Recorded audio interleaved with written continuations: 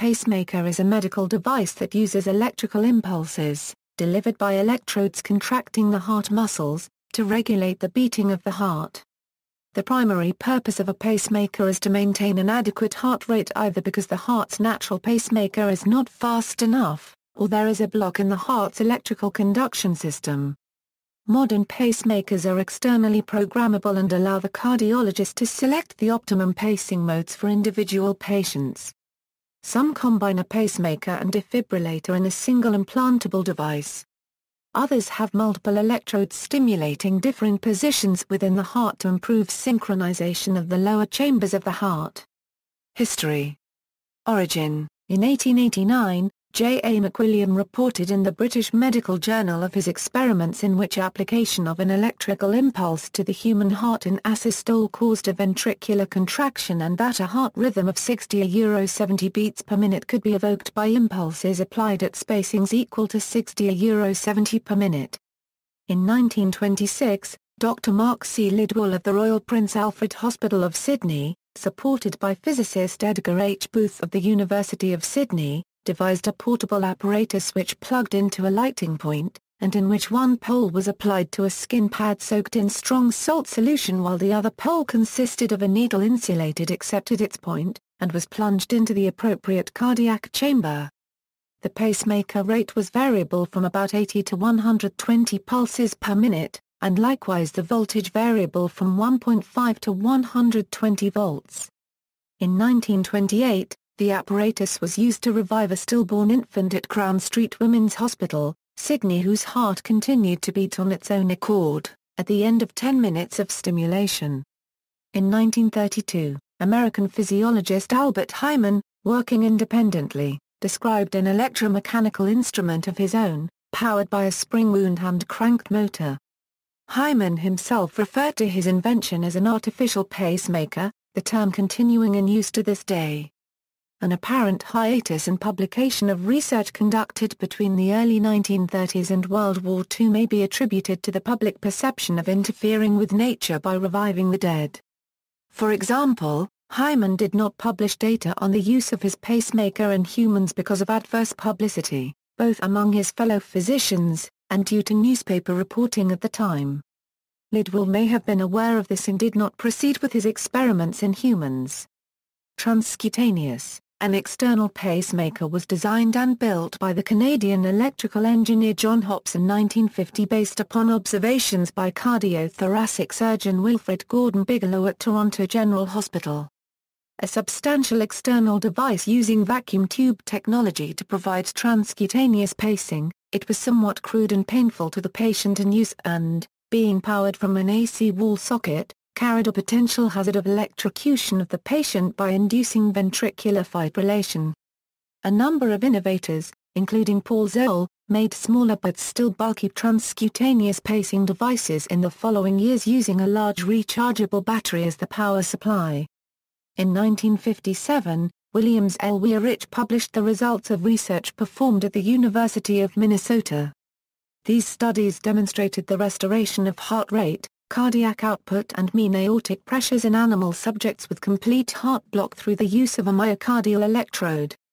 In 1958, Colombian Dr. Alberto Vigorano Laverde and Colombian electrical engineer Jorge Reynolds Pombo constructed an external pacemaker, similar to those of Hopps and Zoll, weighing 45 kg and powered by a 12-volt auto battery, but connected to electrodes attached to the heart. This apparatus was successfully used to sustain a 70-year-old priest, Gerardo Flores. The development of the silicon transistor and its first commercial availability in 1956 was the pivotal event which led to rapid development of practical cardiac pacemaking. Wearable. In 1958, engineer Earl Backen of Minneapolis, Minnesota, produced the first wearable external pacemaker for a patient of C. Walton Lille. This transistorized pacemaker, housed in a small plastic box, had controls to permit adjustment of pacing heart rate and output voltage and was connected to electrode leads which passed through the skin of the patient to terminate in electrodes attached to the surface of the myocardium of the heart. One of the earliest patients to receive this Lucas pacemaker device was a woman in her early 30s in an operation carried out in 1964 at the Radcliffe Infirmary in Oxford by cardiac surgeon Dr. Alf Gunning from South Africa and later Professor Gunning, who was a student of Dr. Christian Barnard. This pioneering operation was carried out under the guidance of cardiac consultant Dr. Peter Slight at the Radcliffe Infirmary in Oxford and his cardiac research team at St George's Hospital in London. Dr. Slight later became Professor of Cardiovascular Medicine at Oxford University. Implantable. The first clinical implantation into a human of a fully implantable pacemaker was in 1958 at the Karolinska Institute in Solna, Sweden, using a pacemaker designed by Rune Elmqvist and surgeon Åke Senning, connected to electrodes attached to the myocardium of the heart by thoracotomy. The device failed after 3 hours. A second device was then implanted, which lasted for 2 days. The world's first implantable pacemaker patient, Arne Larsson, went on to receive 26 different pacemakers during his lifetime. He died in 2001, at the age of 86, outliving the inventor as well as the surgeon. In 1959, temporary transvenous pacing was first demonstrated by Seymour Furman and John Schwedel, whereby the catheter electrode was inserted via the patient's basilic vein. In February 1960, an improved version of the Swedish Elmqvist design was implanted in Montevideo, Uruguay in the Casmil Hospital by Drs. Orestes Fondra and Roberto Rubio. That device lasted until the patient died of other ailments, 9 months later. The early Swedish designed devices used rechargeable batteries, which were charged by an induction coil from the outside. Implantable pacemakers constructed by engineer Wilson Grauschbach entered use in humans from April 1960 following extensive animal testing. The Grauschbach innovation varied from the earlier Swedish devices in using primary cells as the energy source. The first patient lived for a further 18 months. The first use of transvenous pacing in conjunction with an implanted pacemaker was by Parsnet in the USA. Lagergren in Sweden and Jean-Jacques Welty in France in 1962–63. The transvenous, or pervenous, procedure involved incision of a vein into which was inserted the catheter electrode lead under fluoroscopic guidance, until it was lodged within the trabeculae of the right ventricle. This method was to become the method of choice by the mid-1960s. Rechargeable. The preceding implantable devices all suffered from the unreliability and short lifetime of the available primary cell technology, which was mainly that of the mercury battery. In the late 1960s, several companies, including Arco in the USA, developed isotope-powered pacemakers, but this development was overtaken by the development in 1971 of the lithium iodide cell by Wilson Grauschbach. Lithium iodide or lithium anode cells became the standard for future pacemaker designs. A further impediment to reliability of the early devices was the diffusion of water vapor from the body fluids through the epoxy resin encapsulation affecting the electronic circuitry. This phenomenon was overcome by encasing the pacemaker generator in a hermetically sealed metal case, initially by Telectronics of Australia in 1969, followed by Cardiac Pacemakers Incorporated of Minneapolis in 1972. This technology, using titanium as the encasing metal, became the standard by the mid-1970s. Others who contributed significantly to the technological development of the pacemaker in the pioneering years were Bob Anderson of Medtronic Minneapolis, J.G. Davis of St George's Hospital London, Barry Berkowitz and Sheldon Tyler of American Optical, Jeffrey Wickham of Telectronics Australia, Walter Keller of Cordis Corporation of Miami, Hans Thornander, who joined previously mentioned Rune Elmqvist of LMA Schoenander in Sweden, Jan Willem van den Berg of Holland and Anthony Adachi of Cardiac Pacemakers Incorporated. Intracardial. In 2013, multiple firms announced devices that could be inserted via a leg catheter rather than invasive surgery. The devices are roughly the size and shape of a multivitamin, much smaller than the size of a traditional pacemaker. Once implanted, the device unregistered trademark S-prongs contact the muscle and stabilize heartbeats. Engineers and scientists are currently working on this type of device. Methods of pacing. Percussive pacing, also known as transthoracic mechanical pacing, is the use of the closed fist, usually on the left lower edge of the sternum over the right ventricle in the vena cava, striking from a distance of 20-30 cm to induce a ventricular beat. This is an old procedure used only as a life-saving means until an electrical pacemaker is brought to the patient. Transcutaneous pacing. Transcutaneous pacing, also called external pacing, is recommended for the initial stabilization of hemodynamically significant bradycardias of all types. The procedure is performed by placing two pacing pads on the patient's chest either in the anterior lateral position or the anterior posterior position. The rescuer selects the pacing rate, and gradually increases the pacing current until electrical capture is achieved, with a corresponding pulse. Pacing artifact on the ECG and severe muscle twitching may make this determination difficult. External pacing should not be relied upon for an extended period of time. It is an emergency procedure that acts as a bridge until transvenous pacing or other therapies can be applied. Epicardial pacing. Temporary epicardial pacing is used during open heart surgery should the surgical procedure create atrioventricular block. The electrodes are placed in contact with the outer wall of the ventricle to maintain satisfactory cardiac output until a temporary transvenous electrode has been inserted. Transvenous pacing. Transvenous pacing, when used for temporary pacing, is an alternative to transcutaneous pacing. A pacemaker wire is placed into a vein, under sterile conditions, and then passed into either the right atrium or right ventricle.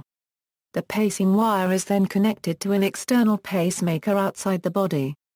Transvenous pacing is often used as a bridge to permanent pacemaker placement. It can be kept in place until a permanent pacemaker is implanted or until there is no longer a need for a pacemaker and then it is removed.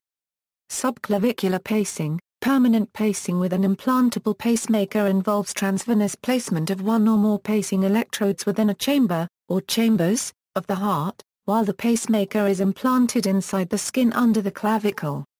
The procedure is performed by incision of a suitable vein into which the electrode lead is inserted and passed along the vein, through the valve of the heart, until positioned in the chamber.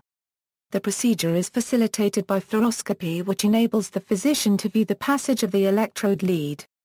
After satisfactory lodgement of the electrode is confirmed, the opposite end of the electrode lead is connected to the pacemaker generator. There are three basic types of permanent pacemakers, classified according to the number of chambers involved in their basic operating mechanism. Single-chamber pacemaker. In this type, only one pacing lead is placed into a chamber of the heart, either the atrium or the ventricle. Dual-chamber pacemaker. Here, wires are placed in two chambers of the heart. One lead paces the atrium and one paces the ventricle. This type more closely resembles the natural pacing of the heart by assisting the heart in coordinating the function between the atria and ventricles. Rate-responsive pacemaker. This pacemaker has sensors that detect changes in the patient's physical activity and automatically adjust the pacing rate to fulfill the body's metabolic needs. The pacemaker generator is a hermetically sealed device containing a power source, usually a lithium battery, a sensing amplifier which processes the electrical manifestation of naturally occurring heartbeats as sensed by the heart electrodes, the computer logic for the pacemaker and the output circuitry which delivers the pacing impulse to the electrodes. Most commonly, the generator is placed below the subcutaneous fat of the chest wall, above the muscles and bones of the chest. However, the placement may vary on a case-by-case basis. The outer casing of pacemakers is so designed that it will rarely be rejected by the body's immune system. It is usually made of titanium, which is inert in the body. Intracardial pacemakers are placed inside the heart. They are some 10% the size of a subclaviculars. Such pacemakers do not require leads to be connected to in the heart muscle from the distant pacemaker device. Intracardials are implanted into the heart using a steerable catheter fed into the femoral vein via an incision in the inner thigh. The device cannot be seen or felt beneath the skin. No leads extend to break or detach, eliminating the need for traditional activity restrictions. the pacemaker can be retrieved in the same manner in which it was implanted. The device recently received CE mark approval, enabling its general use in some European markets. It remains in clinical trials in the US. Batteries were expected to last for 9–13 years. Basic function: modern pacemakers usually have multiple functions. The most basic form monitors the heart's native electrical rhythm. When the pacemaker does not detect a heartbeat within a normal beat-to-beat time period, it will stimulate the ventricle of the heart with a short low-voltage pulse. This sensing and stimulating activity continues on a beat-by-beat basis. The more complex forms include the ability to sense and/or stimulate both the atrial and ventricular chambers. From this, the basic ventricular on-demand pacing mode is VVI, or with automatic rate adjustment for exercise VVIR. This mode is suitable when no synchronization with the atrial beat is required, as in atrial fibrillation.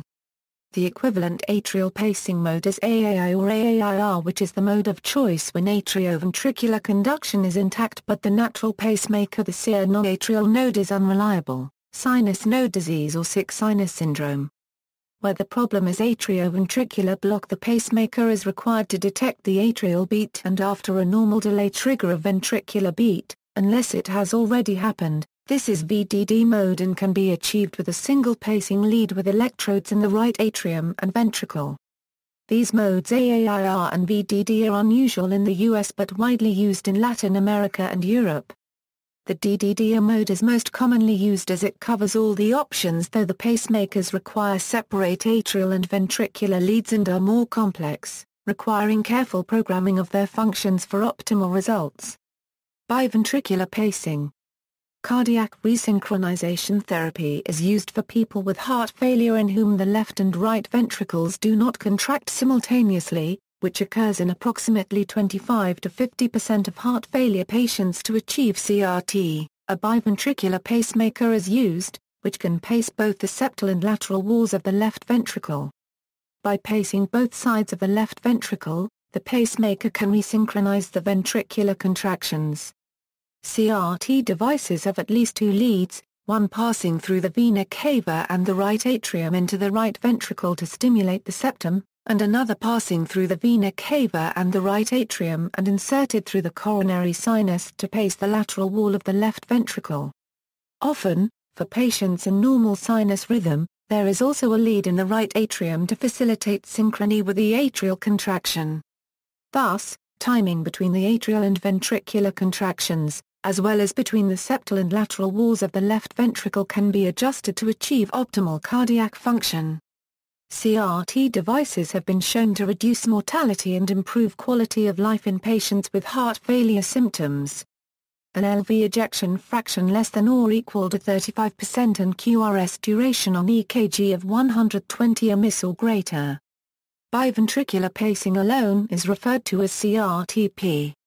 For selected patients at risk of arrhythmias, CRT can be combined with an implantable cardioverter defibrillator. Such devices, known as CRTD, also provide effective protection against life-threatening arrhythmias. Advancements in function. A major step forward in pacemaker function has been to attempt to mimic nature by utilizing various inputs to produce a rate-responsive pacemaker using parameters such as the QT interval, PO2, peak O2 in the arterial venous system. Physical activity is determined by an accelerometer, body temperature, ATP levels, adrenaline, etc. Instead of producing a static, predetermined heart rate, or intermittent control, such a pacemaker, a dynamic pacemaker, could compensate for both actual respiratory loading and potentially anticipated respiratory loading. The first dynamic pacemaker was invented by Anthony Rickards of the National Heart Hospital, London, UK, in 1982. Dynamic pacemaking technology could also be applied to future artificial hearts. Advances in transitional tissue welding would support this and other artificial organ tissue replacement efforts. Stem cells may or may not be of interest to transitional tissue welding. Many advancements have been made to improve the control of the pacemaker once implanted. Many of these have been made possible by the transition to microprocessor-controlled pacemakers. Pacemakers that control not only the ventricles but the atria as well have become common. Pacemakers that control both the atria and ventricles are called dual-chamber pacemakers. Although these dual-chamber models are usually more expensive, timing the contractions of the atria to precede that of the ventricles improves the pumping efficiency of the heart and can be useful in congestive heart failure. Rate-responsive pacing allows the device to sense the physical activity of the patient and respond appropriately by increasing or decreasing the base pacing rate via rate-response algorithms. The David trials have shown that unnecessary pacing of the right ventricle can exacerbate heart failure and increases the incidence of atrial fibrillation. The newer dual-chamber devices can keep the amount of right ventricle pacing to a minimum and thus prevent worsening of the heart disease. Considerations: insertion. A pacemaker is typically inserted into the patient through a simple surgery using either local anesthetic or a general anesthetic. The patient may be given a drug for relaxation before the surgery as well. An antibiotic is typically administered to prevent infection. In most cases the pacemaker is inserted in the left shoulder area where an incision is made below the collarbone, creating a small pocket where the pacemaker is actually housed in the patient's body. The lead or leads are fed into the heart through a large vein using a fluoroscope to monitor the progress of lead insertion. The right ventricular lead would be positioned away from the apex of the right ventricle and up on the interventricular septum, below the outflow tract, to prevent deterioration of the strength of the heart. The actual surgery may take about 30 to 90 minutes. Following surgery, the patient should exercise reasonable care about the wound as it heals. There is a follow-up session during which the pacemaker is checked using a programmer that can communicate with the device and allows a healthcare professional to evaluate the system's integrity and determine the settings such as pacing voltage output. The patient should have the strength of his or her heart analyzed frequently with echocardiography, every 1 or 2 years, to make sure that placement of the right ventricular lead has not led to weakening of the left ventricle. The patient may want to consider some basic preparation before the surgery. The most basic preparation is that people who have body hair on the chest may want to remove the hair by clipping just prior to surgery or using a depilatory agent, as the surgery will involve bandages and monitoring equipment to be affixed to the body. Since a pacemaker uses batteries, the device itself will need replacement as the batteries lose power. Device replacement is usually a simpler procedure than the original insertion, as it does not normally require leads to be implanted. The typical replacement requires a surgery in which an incision is made to remove the existing device, the leads are removed from the existing device, the leads are attached to the new device, and the new device is inserted into the patient's body, replacing the previous device. Pacemaker Patient Identification Card. International pacemaker patient identification cards carry information such as patient data, pacemaker center, IPG and lead type. Periodic pacemaker checkups. Once the pacemaker is implanted, it is periodically checked to ensure the device is operational and performing appropriately. Depending on the frequency set by the following physician, the device can be checked as often as is necessary. Routine pacemaker checks are typically done in office every 6 months, though will vary depending upon patient device status and remote monitoring availability. At the time of in-office follow-up, the device will be interrogated to perform diagnostic testing. These tests include sensing the ability of the device to see intrinsic cardiac activity. Impedance, a test to measure lead integrity. Large and/or sudden increases in impedance can be indicative of a lead fracture, while large and/or sudden decreases in impedance can signify a breach in lead insulation. Threshold. This test confirms the minimum amount of energy required to reliably depolarize the chamber being tested. As modern pacemakers are on demand, meaning that they only pace when necessary, device longevity is affected by how much it is utilized. Other factors affecting device longevity include programmed output and algorithms causing a higher level of current drain from the battery. An additional aspect of the in-office check is to examine any events that were stored since the last follow-up. These are typically stored based on specific criteria set by the physician and specific to the patient. Some devices have the availability to display intracardiac electrograms of the onset of the event as well as the event itself. This is especially helpful in diagnosing the cause or origin of the event and making any necessary programming changes. Lifestyle considerations. A patient's lifestyle is usually not modified to any great degree after insertion of a pacemaker. There are a few activities that are unwise, such as full-contact sports and activities that involve intense magnetic fields. The pacemaker patient may find that some types of everyday actions need to be modified. For instance, the shoulder harness of a vehicle seat belt may be uncomfortable if the harness should fall across the pacemaker insertion site. Any kind of an activity that involves intense magnetic fields should be avoided.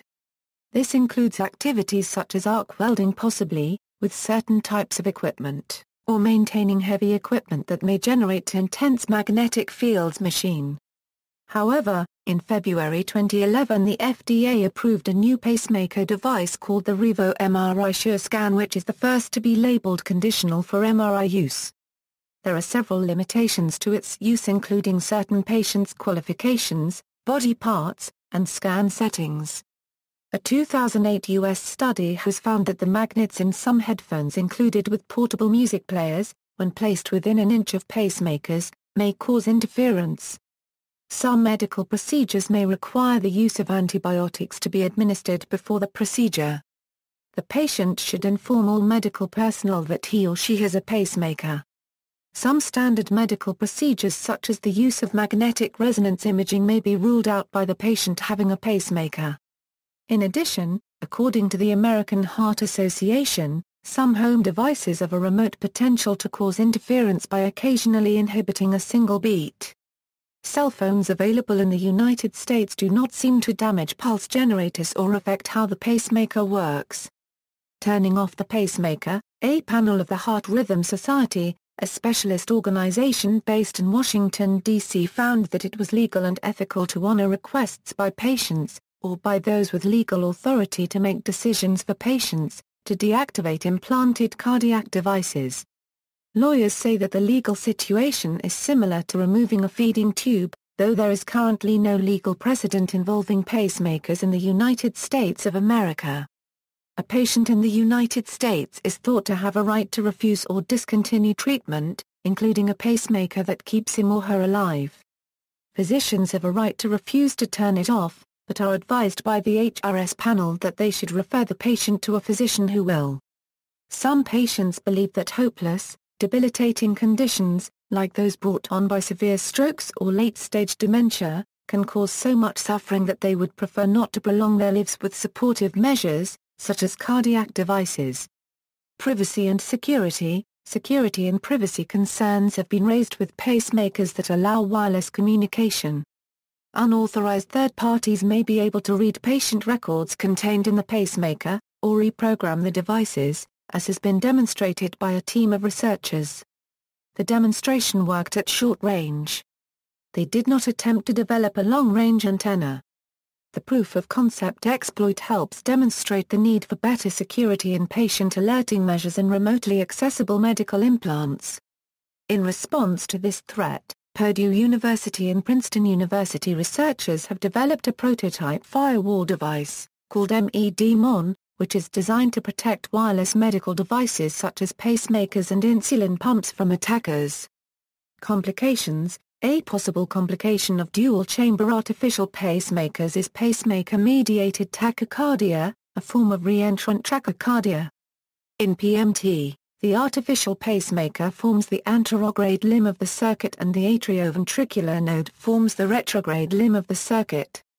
Treatment of PMT typically involves reprogramming the pacemaker. Another possible complication is pacemaker-tracked tachycardia, where a supraventricular tachycardia is tracked by the pacemaker and produces beats from a ventricular lead. This is becoming exceedingly rare as newer devices are often programmed to recognize supraventricular tachycardias and switch to non-tracking modes. Other devices with pacemaker function, sometimes devices resembling pacemakers, called implantable cardioverter defibrillators, are implanted. These devices are often used in the treatment of patients at risk from sudden cardiac death. An ICD has the ability to treat many types of heart rhythm disturbances by means of pacing, cardioversion, or defibrillation. Some ICD devices can distinguish between ventricular fibrillation and ventricular tachycardia, and may try to pace the heart faster than its intrinsic rate in the case of VT, to try to break the tachycardia before it progresses to ventricular fibrillation. This is known as fast pacing, overdrive pacing, or anti-tachycardia pacing. ATP is only effective if the underlying rhythm is ventricular tachycardia, and is never effective if the rhythm is ventricular fibrillation. See also, artificial heart, biological pacemaker, cardiology, electrical conduction system of the heart, transcutaneous pacing, pacemaker syndrome, infective endocarditis, button cell, implantable cardioverter defibrillator. References. External links: Detecting and Distinguishing Cardiac Pacing Artifacts, Implantable Cardioverter Defibrillator from National Heart, Lung and Blood Institute, Biventricular Pacemaker, What is Cardiac Resynchronization Therapy? Podcast from the Medical University of South Carolina, Current Indications for CRTP and CRTD, a BiNav from the European Heart Rhythm Association.